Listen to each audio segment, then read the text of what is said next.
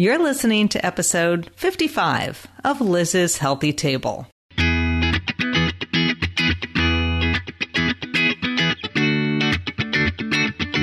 Looking for a healthy new way to feed your family without the hassle and hype? Welcome to Liz's Healthy Table, where your host, registered dietitian nutritionist Liz Weiss, serves up fresh and flavorful recipes with a tasty side of science, good nutrition, and fun. Are you and your family ready for some wholesome food that tastes great too? Don't change that dial. Your food adventure starts here.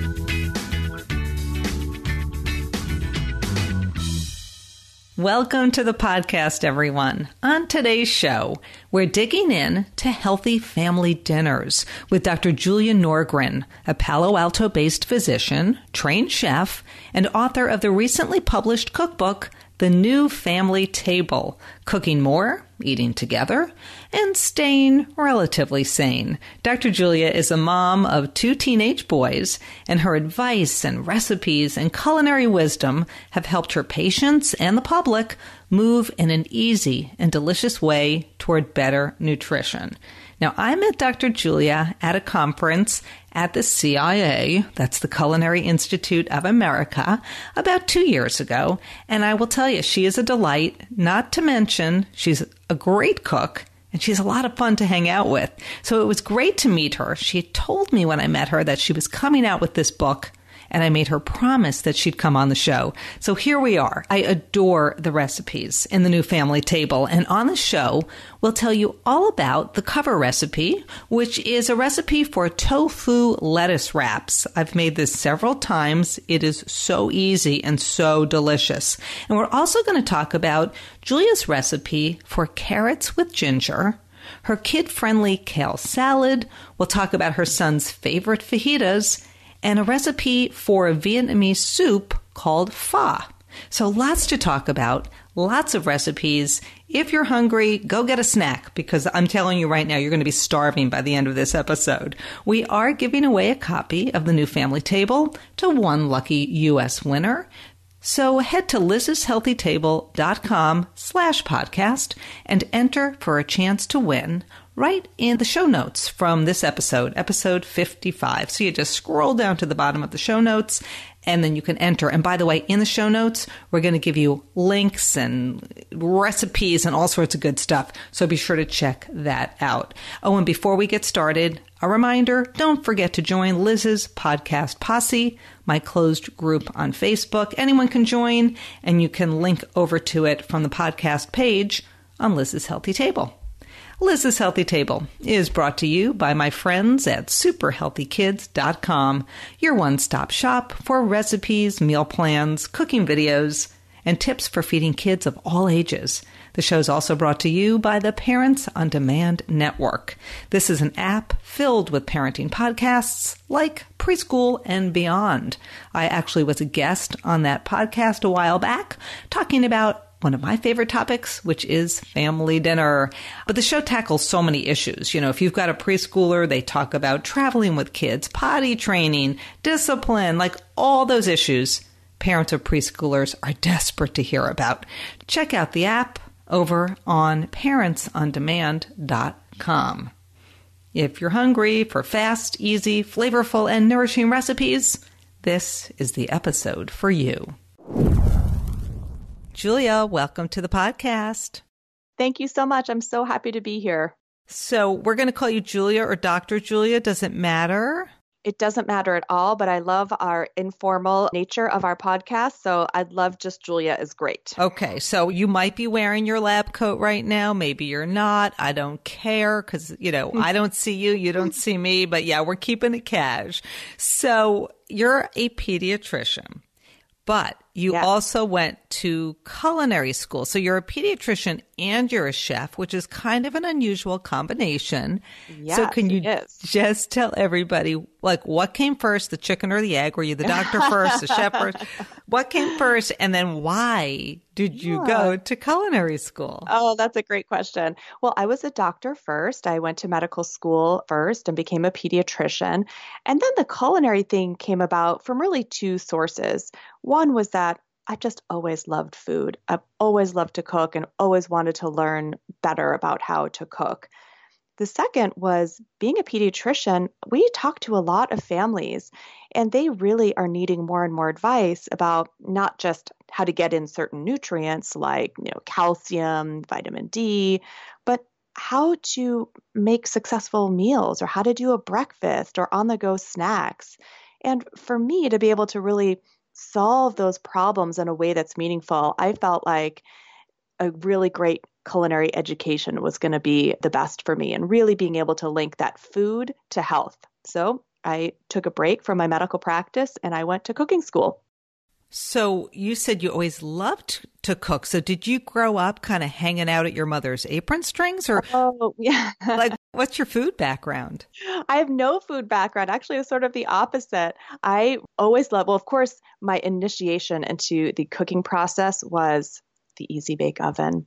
Of course. And just being captivated by how this light bulb would cook this beautiful cake batter. But no, honestly, Liz, my mom was a single parent and so we spent some time at my mom's and some at my dad's and she was working full time and we really didn't have a big focus on food. When I got to my early teenage years, I did a lot of what kids do when they're just home after school is just kind of figuring things out for my own. So trying to make a little pasta, trying to figure out how to make vegetables, a lot of meals out of boxes. So I floundered a little bit on my own with a desire to learn how to cook, but not really the tools to do so. So here you are, a pediatrician, and you've got all these patients coming in. And I know over the years, the issue of childhood obesity and just the issue of just poor nutrition, kids eating a lot of, packaged foods has really bubbled up. So when you start to see this in your practice, is that when the light bulb went off and you said, I really wish I had more to tell these people? Absolutely. People are relying a lot. We have sort of a perfect storm of a lot of families working. We've got many, many moms working outside the home, and time is a big factor. So we're constrained by that. And then the food industry has really taken that and run with it. So lots of convenience food, lots of packaged foods, lots of takeout that's masquerading as healthy foods. And it's really causing so many health problems in our kids. These kids are overweight from a young age and more overweight at a very young age than we've seen in decades. So give us a story maybe about one patient who came in. So here you are, the pediatrician and the chef. Can you think of a patient who came in who had a lot of challenges and how you were able, through the world of food, to help this child and help this family? Because, of course, it's not just the child. It's like a family affair. Yeah, it's the whole family. It's funny you should ask of a perfect example. So I have a patient of mine. She's 7 years old, almost 8, and she came in with her mom. Her mom moved to this country 6 years ago and didn't speak any English. And she came here on her own with her baby, and she's working full time as a medical assistant.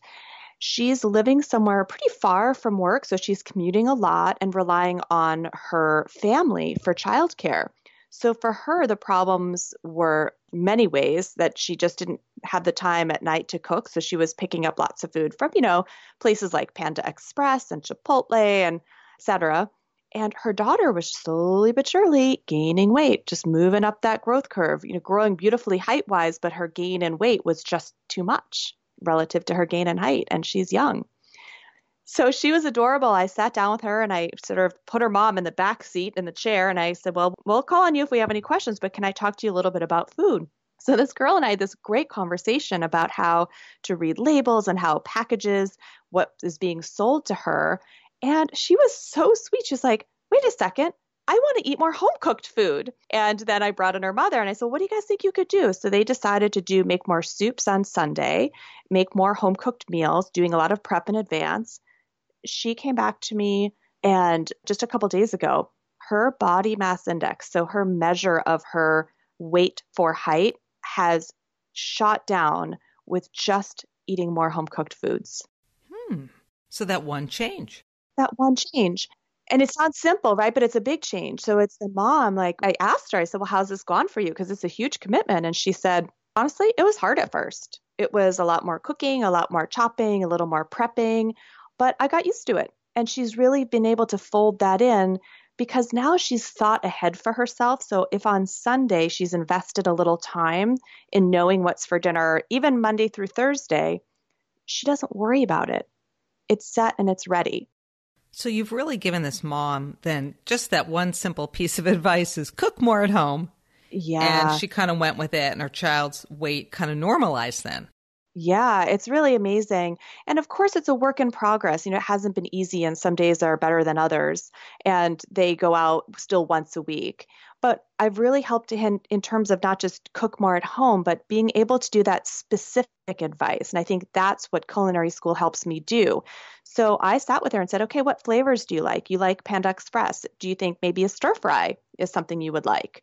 So I taught her how to get containers and cut all the vegetables in advance and have everything lined up. So you come home and it's just a little, nice, beautiful sesame oil in a pan with maybe a little avocado oil, high heat, giving those onions and peppers, stir fry, maybe a little soy, maybe a little ginger. It's a beautiful meal. They love it. So while we're on this subject then of recipes, right, and food prep, I want to just jump into your new cookbook. It's called The New Family Table. It's your first cookbook. So The New Family Table, congratulations. Oh, thank you so much. Thank you. I love this book because it's beautiful. Thank you. Love the recipes. I've been cooking from it, as I do with all of my guests. Thank you.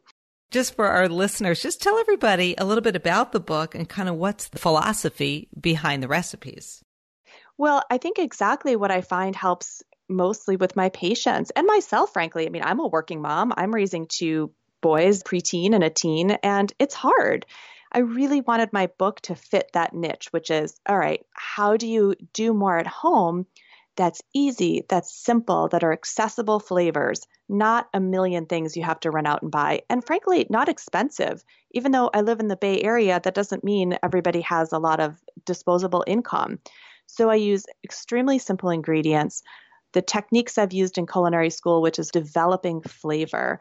And it doesn't have to be very complicated, but I wanted it to fit that niche of how do you really execute from the concept of eat more vegetables to the reality, which is your kids eating more vegetables. And that's what I really hope the book does.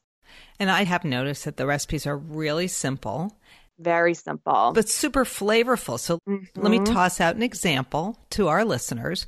So this past weekend, well, this show's going to run in a couple weeks. So we're going to go back in time. So the day we're recording this podcast, everybody, is like right after Easter and Passover weekend. And so I'm always charged with making vegetables for Passover. And I made roasted asparagus. I made this awesome salad from Plenty, which is a book by Otto Lengi.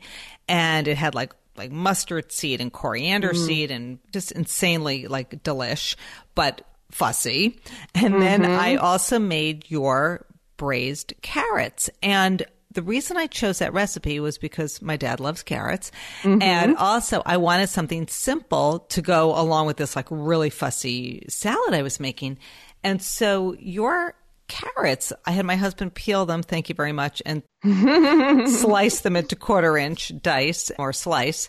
And basically I just brought a pot of water to a boil. I added those carrots. I let them just kind of gently bubble for, I think, 7 minutes or so. I drained them.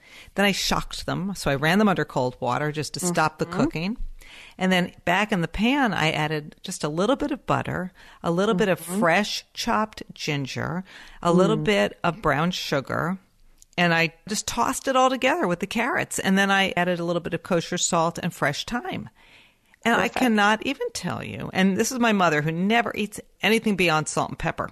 And I have her eating these carrots and, of course, the Otto Lengi salad. She's going out of her comfort zone. But I love the carrots because it was something you could totally do on a weeknight. And just the addition of that ginger. Huge difference. Huge difference. And I think that's such a great point that people are worried and intimidated by things that are fussy or overly too many ingredients. But it doesn't take much to really bring something to life. So for that recipe, you're getting beautiful flavor of that fresh ginger, a little bit of thyme, which is great practice. Sometimes kids are afraid of things that are green, but I just say, hey, smell it, give it a try. It's beautiful, and that's flavor. And kids get accustomed to seeing herbs in their food. I think that's really, really important that we do it that way. And the result, it's simple, it's delicious. I'm so glad you made that. And, it's funny, Julia, because years ago I had a mom, we had done a book years ago called No Wine with Dinner. And we had solicited all these tips from moms for getting their picky eaters to try new foods. And this one mom said that she adds chopped fresh parsley to everything because she wants those little flecks of green to get her kids used to eating green. Yes. So it's the same thing with the thyme. Right. Same thing you said with the fresh thyme. You just add like a few little thyme leaves. Yeah. You get a big hit of flavor. And boy, does they bring those carrots to life. Yeah, and totally different. If you left the thyme out versus if you added the thyme, two totally different recipes. Completely different. Yeah. And I really love, too, your role in the family. And just, what I think what we can do in the world is just think a little more carefully, what am I bringing to this event? You have a great role to play. You're bringing these beautiful vegetables and helping the people around you experience them in a simple and lovely way. So I really appreciate that you're doing that in your own life. And one of the family friends, we have these family friends who come every year for Thanksgiving and Passover. And Roberta is my mom's friend. She's in her mid-80s. And Roberta's daughter, Betsy, who I've been friends with since I think fourth grade, she said, Lizzie, because I'm Lizzie to the family. She says, Lizzie, my mom never eats vegetables unless she's here with you. Oh, see? I get her to eat Brussels sprouts. She was eating That's amazing. Yeah, eating the carrots like there was nobody's business. That's amazing. And then you'll love this story, Julia. We went around the table and we said what we were thankful for. And when it came to my brother-in-law, everybody's thankful for family and all that good stuff. My brother-in-law says, I am thankful for the vegetables. So we all start laughing. Awesome. And then I'm like, okay, I'm thankful that I love cooking and that I can make all these delicious vegetables for you. So you're so right. I guess that's who I am, right? I'm the veggie whisperer. And that's great. I mean, I think we also forget, we think the kids are picky and that they feel loved by certain treats or sugar, but that's really not the case. And I think in particular with this girl I saw, she is so happy. She's so proud of her mom for cooking more. And she has this amazing life experience where she sees her mom working harder for her as a child. And it was really sweet. And it was really an amazing thing to see them invest in each other. And the misconception that you're happier to have a Panda Express takeout or a Chipotle burrito, that isn't really what kids want. They want to be nourished. They want to be loved. They want your attention. I love that. Yeah. They do. And to be able to sit down and be at a dinner table, and the meal is important, of course, but it's that connection and that investment and their pride in each other. It's really an amazing experience. And I feel so grateful to be able to not only have the culinary skill, but that skill isn't about teaching families how to make hollandaise sauce or how to, braise cabbage for an hour. It's about how do you connect with your family? How do you invest in the nourishment that they need? And how do you do it simply and easily and make it joyous? And then what about that mom or dad who says, it's just too time consuming. Like there's no way I can make all these veggies. And I remember when I met you, Julia, at the Culinary Institute at the Healthy Kitchens, Healthy Lives Symposium. It's over a year ago now. You told me you were writing this book and I'm like, you better be on my podcast. And here you are. Here you are.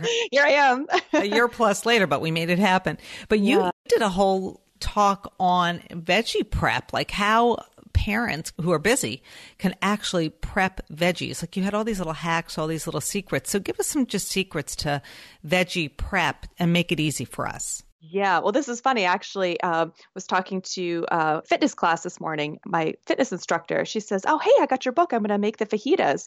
Now, the fajitas, you'll notice they do have some meat in them, but there's a lot of vegetables in there. There's a lot of cut pepper, there's grilled pineapple, and there's cut sliced onion.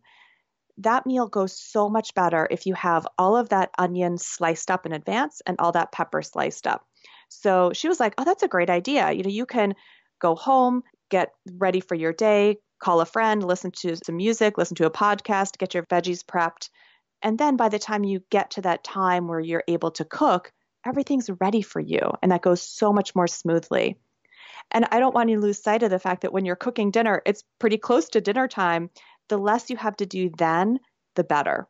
So you're saying just do it ahead of time and then you're kind of ready. It's like that meal prep concept. You could even do it on a Sunday and maybe you're going to make the fajitas on a Tuesday. Exactly. And another thing in terms of time, one of the very incredible resources that we have as we're feeding our families, age dependent, but we have our children. We have our children who can help us, and we can help teach our kids, oh, hey, let me show you how to slice an onion so that when we have fajitas next week, you can be the onion and pepper person. Kids Lucky like to me. Be involved. Lucky me. I get to slice. It's like the Tom Sawyer. Let me just paint your fence there. Yeah. Exactly. And, my kids have become a tremendous help to me in the kitchen, not because they love to cook, not because they love to help, but because we've just made it a part of our life. We need them to help. We're all working. We're busy. The time that we spend in the kitchen cleaning is time we're not spending helping them with homework or doing other things. So we really ask them to help. And they're a little older now, but they know it took a long time to get them to help. But I like to joke, like if you look at the things that a lot of teens are doing, which is holding a console and playing a video game, like they got that thumb motion. Mm-hmm. That's not too far from picking up a sponge and some dishes and wiping the dish. Doing the dishes instead of playing the Xbox. Yeah. So again, like really just involving our kids, and that's not their favorite thing to do. But again, it's just a part of helping them understand that the eating well requires work. And they're part of the family, so they can help. Exactly. I like that. Exactly. So how old are your boys? Because I forgot to ask you at the top of the show. Yeah. And do they each have a favorite recipe in the new family table? Oh, they do. They do. So Andrew, my oldest, he's 14 and a half, and he loves the fajitas. So it's Andrew's favorite fajitas, and really because he loves grilled pineapple. And the fajitas that I grew up on were very heavy, like meat oriented with cheese and sour cream. And I found a way to flip those into being really if I do a flank steak or even some marinated chicken, that's part of the fajita, but the star is really the sauteed pepper and onion and the grilled pineapple, which is so flavorful and delicious. And then your other son, how old and what's his favorite? Oh, he's 12. Boy, he's a soup guy. He loves the Brazilian chicken and rice soup. He loves chicken soup. And again, instead of that being just chicken and noodles, I load that up with vegetables. So that's a lot of diced tomato and some sliced scallion and grated carrot. And he loves that. Okay. So for a child who may not want to eat vegetables, what's your best tip for getting, say, that picky eater to start to embrace and love vegetables? Yeah, I have a few tricks for that. So the first thing that I like to talk to families about is what I call using a gateway flavor. So this other day in clinic, actually, I had a girl who'd never tried green beans. But when I dug a little bit and talked to her about what food she liked, where they liked to go out, she loves teriyaki chicken. So I thought, well, if you like teriyaki chicken, why don't you try steaming some green beans and getting a little bottle of teriyaki sauce and drizzling that on the green beans? And she's like, that sounds really good. So taking what she likes and putting that into a vegetable-based dish, that's one of my tricks. The other gateway flavor I like a lot is taco flavor, which is, we grew up on those taco kits with that seasoning packet. Very salty, right? Very salty. Yeah. So salty. So what I've done is I've replaced over time almost all the ingredients, but keeping that really flavorful spice profile. So I start with sauteing an onion with smoked paprika and some chili powder. So the house just smells amazing. Add a little garlic maybe. And then instead of the ground beef, I actually saute riced cauliflower. Starts to smell amazing. It softens up. Then I add a can of maybe black beans or pinto beans or whatever beans I have on hand. And then I'll add a can of diced tomatoes, and I'll add a little bit of broth maybe to get all those flavors to come together. And I put that in a taco and they love it. And then the taco mix becomes something that has all vegetables. Do you think it's okay to eat meat and, chicken? And what's your sort of philosophy on vegetarian versus sort of plant-based versus omnivore? As a pediatrician, just looking at the science, where does meat fit in? So that's such a great question. And I really believe there's no right answer for every person. So I think first and foremost, almost all the kids that I'm seeing and really the nutritional problems that kids are having is because they're not eating nearly enough fruits and vegetables that they need. And so my first step is to help them make sure that more of what they are eating is vegetable and fruit and plant-based. So that could be quinoa, it could be beans, legumes, working those things in. So I start there. Now, then the question is, well, how does meat fit in? In my opinion, if the meat is lean protein and the right proportion, meat can fit in healthfully into diets. And whether that's some red meat here and there, chicken is a huge staple in our diet, fish, I think all of those things can play a role in a healthful diet. But I will say that the more I pay attention to sustainability and the conversation about food and the planet, the more I'm convinced that it's so important that we really eat as many plant-based foods as we can. I think that's a real compelling argument that's really come to the forefront of my attention. Good stuff. And we are recording this on Earth Day. That's right. It is Earth Day. Yeah. And I Happy think Earth Day. Yeah, I met a woman named Kate Geegan who is I know really, Kate. She just does a phenomenal job of looking at that space between health and sustainability. And I think that if we all pay a little more attention and shift our diet, it's a win-win for everybody. You're winning for your body, you're winning for your mood and the enjoyment of food. And it's also really important that we're cautious about what we're doing to the planet for our children. So, you talked about your fajitas and, you're just using less meat. So Exactly. It's sort of this balancing act. People always think, oh, I can't eat meat. Well, yeah, sure you can. But if it's plant-based, then most of it is plants. And then you have, supplement it with grilled fish and shrimp and some lean meat and then all that good stuff. Exactly. I think it's really a question of balance and proportion is really, really important. So get back to the book, The New Family Table, Cooking More, Eating Together, and Staying Relatively Sane. I love that. So I get a copy of your book and I'm like immediately in love because I'm looking on the cover and I see these beautiful Boston Bibb lettuce leaves, which are turned into these little cups. And they're filled with this mixture that looks out of this world. So, of course, I go to that recipe and it's like, oh, it's carrots and it's cabbage and it's tofu with hoisin sauce. I'm like, oh my gosh, I love this. And then I asked you, hey, what recipes can I blog about? What can I make? And it turns out the cover recipe, the tofu lettuce wraps, are included on your list of, approved recipes that other people can share. So I was super excited.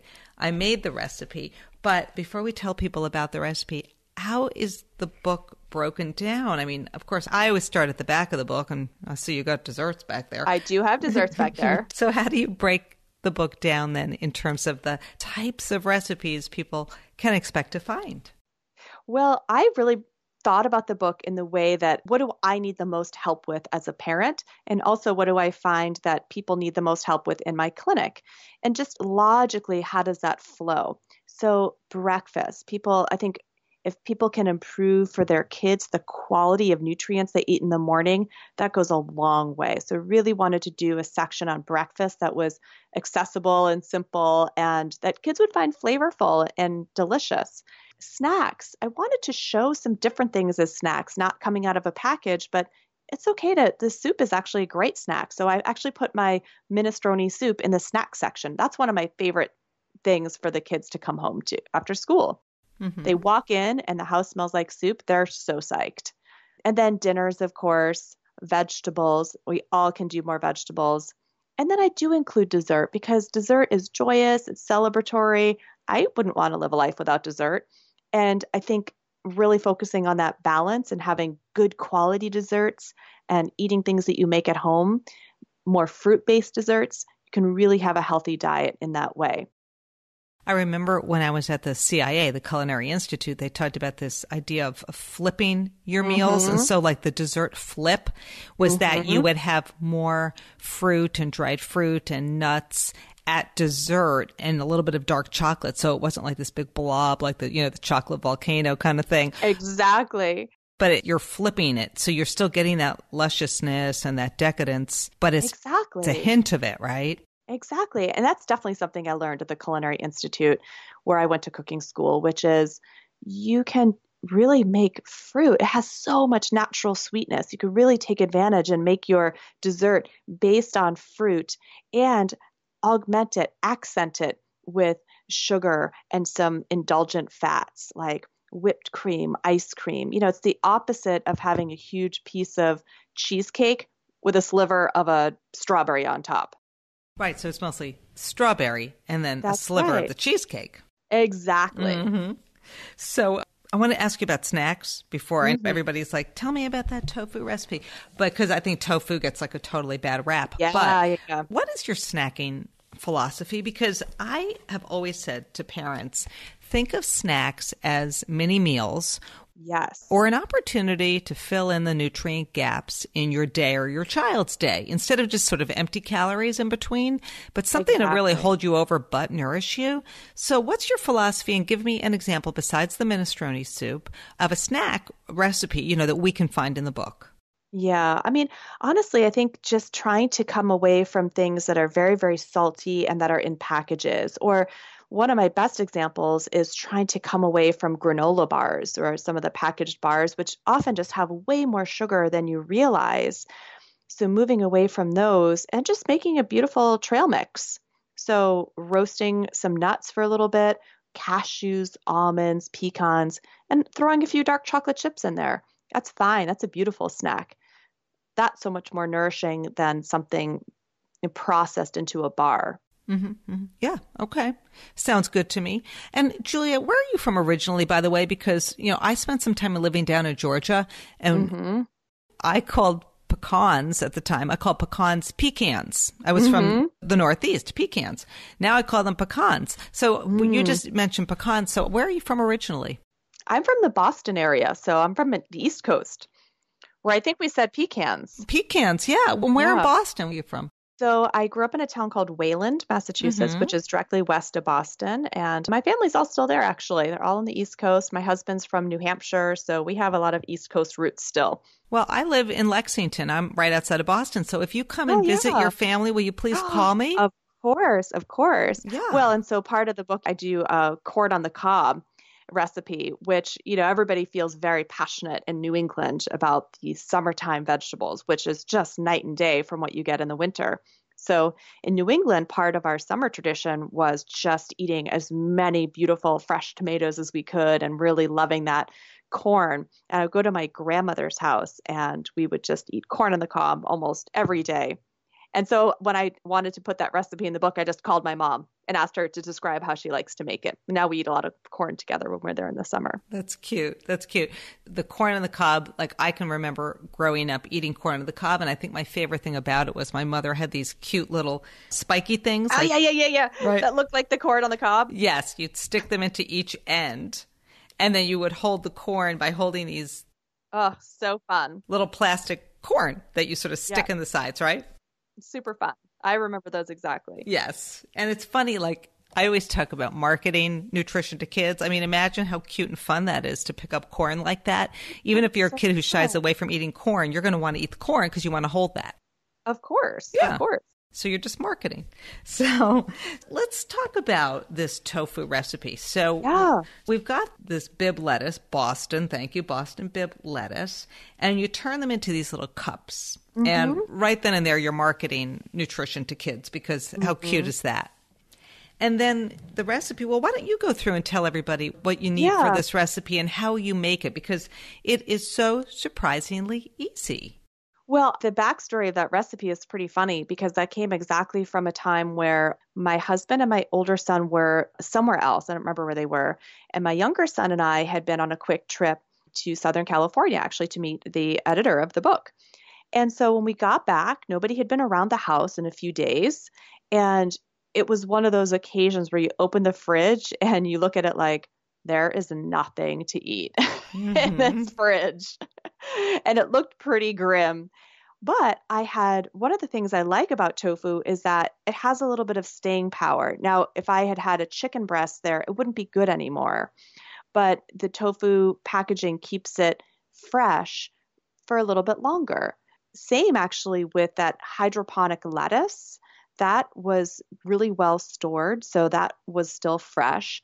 I had a few carrots and I had maybe a quarter of a red cabbage. And that was pretty much it. And the bottle of hoisin sauce. So to me, I think part of the confidence of cooking school and why I encourage people just to practice, like practice cooking, just put things together and see how it goes. That's what I did on that night. So I just pulled what we had and I crumbled up the tofu and I put the hoisin sauce in. Oh, I might have had a lime there too, which is really, really important. And we'll talk about citrus. And then I have this beautiful tofu scramble with flavor. What I like about that cover recipe is that could be tofu, that could be ground pork, it could be ground turkey. Whatever you have on hand, you can use. So you basically, I remember when I was making it, you basically just kind of saute up the tofu. You kind of crumble it up. Exactly. And then you add the hoisin sauce and you're kind of done. A little lime That's juice. it. Yeah, I mean, That's it's just so easy. Yeah. And while that's going, you can grate your carrot and you can slice up that cabbage and then it's done. And everything is there. So that balance you talk about, that's a beautiful balance of flavor and vegetable, protein. It's all right there. And talk about citrus because you're adding some lime juice. Mm-hmm. And what does that do? Like, what does citrus zest or juice, what does that do for a recipe? Oh, man, it does so much. It really just livens things up. It's got that beautiful acidity that balances out everything, and it just sort of brings it to life. And that's one of my other tips when you were asking about how do you get fussy kids to eat vegetables. Give them a slice of lime or a slice of lemon and say, hey, why don't you try that? Got some broccoli roasted up. What do you think of it? Do a little taste test with lime, no lime. Do you like it with lemon? It just, the power of that also to take away some of the bitterness, so important. Yeah, and it's funny because if people listen to my show with Katie Morford, the author of Prep, yeah, the recipe from Katie, one of the recipes we talked about on the show was roasting broccoli florets in olive oil, salt, pepper, but then adding some grated Parmesan cheese, and a squeeze of lemon juice. And I said, I don't normally add lemon juice to my roasted veggies, and I'm totally into that now. Oh, so amazing. Yeah, again, for kids too, they love that little bit of control. So if they have their own little lemon slice, they feel like they are the master. And I think we don't trust our kids or we don't give them enough autonomy over their food. And that goes a long way to say, hey, broccoli, I know, maybe it's not your favorite, but let's try it a different way and see what you think. You've got a recipe in the book called Kid-Friendly Kale Salad, which really builds on the point you just made, which, well, 2 points, the citrus point, but also the giving kids that autonomy and saying, here, this is your recipe, go make it. Yeah. And with this kid-friendly kale salad, which of course sounds like an oxymoron because parents will be like, nothing kid-friendly, blah, blah. Yeah. But no, it really is. So you've got this bunch of kale, right? And you've got these kale leaves. And if you want to be super lazy like me, you could just go to Trader Joe's and buy a bag of baby kale leaves. And it's already prepped. So nice. Love that convenience. And then you basically have the child massage some salt and freshly squeezed lemon juice into the kale leaves. Yeah. Boy, that just turns it around.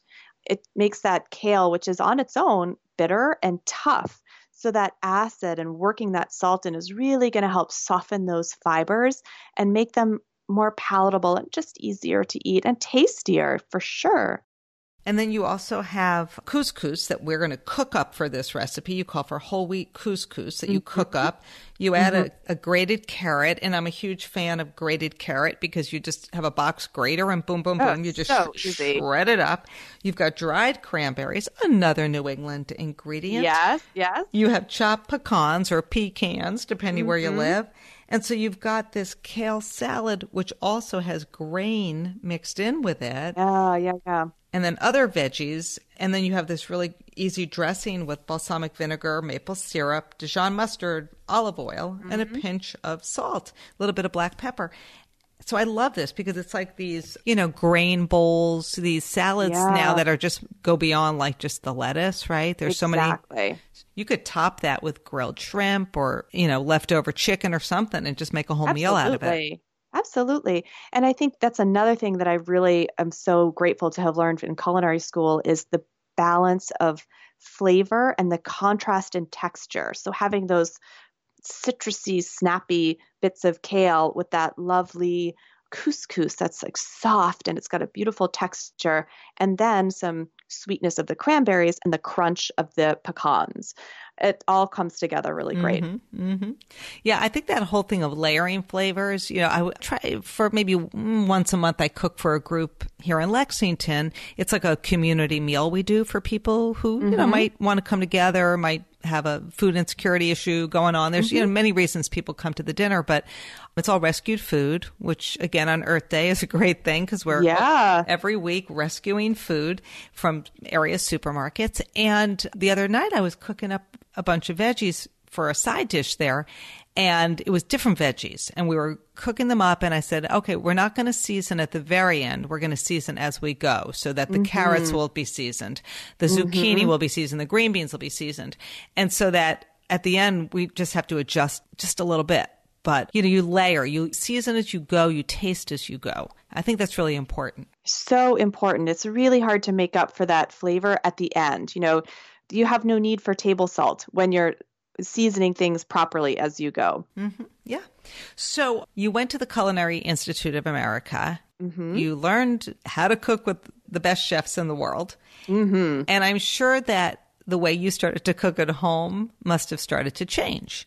Of course. So did you have like this aha moment where you just sort of walked in your home kitchen one day and you said, wow, like I have this whole new world of recipes now for my family? Like, was there, I noticed in the book you have a recipe for pho, and I thought most people don't just make pho. Like, what was the aha moment? And then tell me about that recipe for pho. Okay, well, the first aha moment was coming home from culinary school and opening my pantry and saying, this is a total mess. And I think just one of the things that is really, really important that most people don't understand about learning how to operate in a professional kitchen is really caring for your ingredients and taking good care to have everything organized and having your vegetables properly stored and cared for. That keeps them fresher longer. How do you make sure that your herbs last a long time? How do you properly label things in the freezer so you don't go in there like, what is this and how long has it been here? And again, on Earth Day, food waste, it's so important to keep that to a minimum. I mean, think if you're running a restaurant, you can't throw away a lot of your dollars. You have to keep everything in circulation. So that was one of the aha moments. Well, the pho has a funny story too. I had never been to a Vietnamese restaurant or eaten any Vietnamese food before I went to culinary school. And by then I'm well into my 30s. And so when we made this pho, which is this beautiful, complex broth, it took a while, but really keep tasting that flavor come together. The broth is so rich and flavorful. And then topped with that snappy, beautiful bean sprouts, cilantro, maybe some sliced onion. It was just really amazing. And my biggest compliment came from that night when we're all sitting down to eat, because all of the teams had made different versions or made their own. And somebody who was a big pho connoisseur and grown up eating it came and sought me out and he said, did you make that one? That was the best one of the whole night. It was so authentic. And I couldn't believe that I'd pulled that off, my first go, but it was really a great experience. And also learning and appreciating the labor that goes into something that's as beautiful and multi-layered as that. And just so our listeners know that pho, and I hope I'm saying it right, is it pho or pho? Pho. Pho. So for pho, you need onion and garlic, fresh ginger, cinnamon stick, star anise, cloves, beef stock, water, and then you add rice noodles and then all the garnishes that Julia talked about. So you're adding like all these interesting spices into that broth, right? Yeah. And I think that's one of the fussier recipes if you don't happen to have star anise or clove or things like that. But boy, is it really a great, special, delicious broth to make. And then you can make a big batch of the broth and then you can eat that for a few nights and have that. Could be the main meal. It could be the side that goes along maybe with a stir fry. But it's definitely something that's, I think, worth the labor. I'm going to give that one a try because I've never made that before. So new to me. So one of the things you talk about in the book is family dinner, which is a big passion of mine.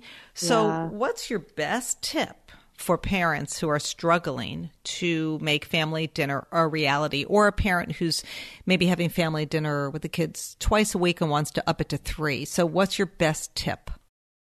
Oh, man, I just think making it a priority and just figuring out when it's going to happen rather than if. And sometimes, of course, it can't happen if your kids have activities or if you have a late night working. But as many people as you can get together on any given night, make sure you're all sitting together. Even if it's just for 10 minutes or 20 minutes, it doesn't have to be an hour. Just taking that moment. And man, it's so important to expect everyone who's sitting down to have their device somewhere else. It just gives everyone a break from that constant interruption of a text or an email. And I found that when we made that rule, my kids would just get so upset if any one of us had our phone nearby or checked a text or took a picture. No phones at the table. They really want your attention. They won't ask for it maybe specifically like that, but the kids really value that time. Yeah, I couldn't agree more. And it is just making it a priority and carving out that time. We love it. And some parents will say, oh, well, we can't because they're doing art lesson or a sport. And all those things are great. But I think there is a breaking point sometimes where you can feel free as a parent to say, I think that my kids, what they need now is they need a little more time to breathe and a little more time to be home at the table. And that's enriching too. Have you ever seen this video? It is actually hilarious. It's called I'm an Instagram Husband. No. Because it just reminds me of this, like, constantly taking photos of your food. Oh, yeah. And I even get caught up in that. And my husband's like, can I please eat my dinner? I'm like, don't touch your food. Yes. Just Google it. It's on YouTube. It's called That sounds hilarious. I'm an Instagram Husband. And it's all these influencers, on Instagram. Yes. And the poor husbands are just like not able to eat. Back. Yeah. And they're constantly having to pose. And it's just the funniest thing you've ever seen. So, it's so funny. It's great. When you love to photograph food, somebody posted, I love having a husband who understands that the camera eats first. Right. Or the camera drinks first. The cups of coffee you see people share on Instagram. Oh, it's got like the foam heart on top. Yeah, it's so funny. I'm definitely guilty of that, but I can tell you my kids have told me it annoys them. So I don't do it because it interferes with my attention to them. And so I'm so glad that they gave me that feedback. So now I really don't photograph my family dinners anymore. If I find something that I want to make, I'll make it again and I'll photograph it at a separate time. So a couple more questions before we kind of wrap things up, Julia. And that is, and I love to ask my guests this, let's say you do walk in the door, you've been in clinic all day, you're busy and you have no plan, right? But you have a well-stocked pantry.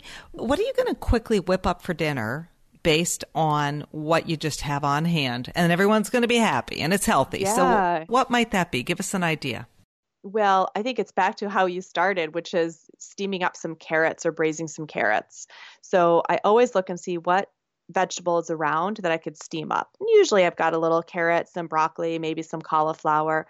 And I really turn to vegetable first so that it can take the main part of the meal. So I'll do 1 or 2 vegetables.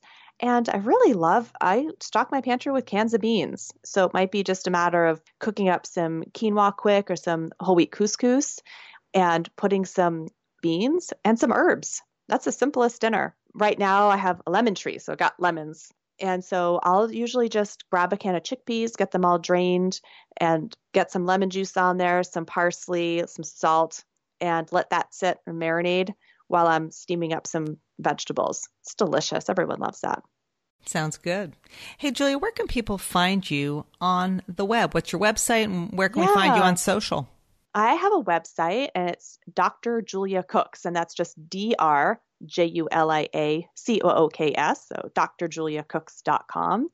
And that's same for Instagram, Dr. Julia Cooks. Good stuff. And what's next on your horizon? So you've got this new book. I'm not even going to ask you if you're going to work on another one, or maybe I should, but what's kind of next on your horizon as you try to, you're educating your patients every day, and obviously you're educating all of us now because you have your book, but what's the next big exciting project for you? Well, the summer has some travel and doing some work with some food bloggers. So I'm really excited. I'll be actually speaking at a food blogger conference in Alaska. So that's very exciting. And I actually do have my next book in mind, which is about feeding teenagers, because that's my new adventure in life. And I'm going to share that with everyone. So feeding teens what they want, what they need, and when the heck to compromise. I like that one a lot. And it is Something funny, like as your kids get older, even the bloggers, and I'm telling you, when you meet these food bloggers in Alaska, and if they have young kids, are probably taking tons of pictures of their little cute kids, and they're all over their blog and their social media. And then the kids become teenagers, and they're like, I'm sorry, lady, but you are not taking my picture anymore. Yeah. And so the party is over. It's over. It's over. I know. It's very true. And my kids, as they should be, as we navigate this world, I say, you're in control of your image. I will never take a picture, or I won't post a picture. I might take it and they'll make me delete it, but it's up to them. And they're in charge. And my social media life doesn't have to be theirs. And that's their choice. So I really respect that. But I have there's a lot of people who love doing that kind of stuff. So I find friends and kids' friends and people who are really excited to talk about food and have pictures taken. So that's fun. Those teen boys are funny, and I just will never share. I never share their stuff unless they say it's okay. That's right. Yeah, you have to be respectful. Their friends are following me. I'll go on Instagram story. I'll be like, why is Simon's friend Andrew like the first person to like my post? Like, what? This is just not right. I know. It's just sort of crazy, but that's the world you live in. And it's fun. And you want to have that voice. You want them paying attention. Yeah. They're supervising me. I'm like, oh gosh, I am so busted, right? I'm busted. That's really cute. Well, Julia, it was so great having you on the show. I want to thank you so much. Remind our listeners that we are giving away a copy of the new family table. I hope that's okay, Julia. I think I approved it with you. So yeah. I always love to do giveaways. So we've got the new family table at liz'shealthytable.com/podcast. And then you just go to the show notes for today's show. So we're excited that we're going to have the giveaway, Julia, and we're excited that you joined us today.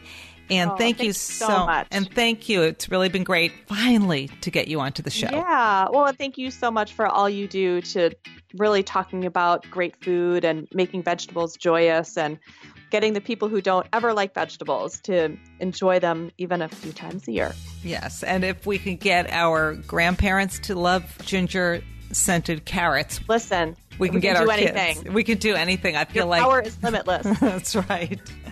The kids, hey, that's easy compared to the grandparents. All right. Well, Julia, thanks so much. Have a great rest of your day. Thank you. You too. And thank you, everyone, for listening to today's episode. If you like Liz's Healthy Table, feel free to post a review on iTunes or Stitcher, wherever you get your podcasts. We have lots of episodes for you to listen to, all about feeding your family a healthy diet. So head on over to liz'shealthytable.com/podcast. And until next time, thanks for listening to Liz's Healthy Table.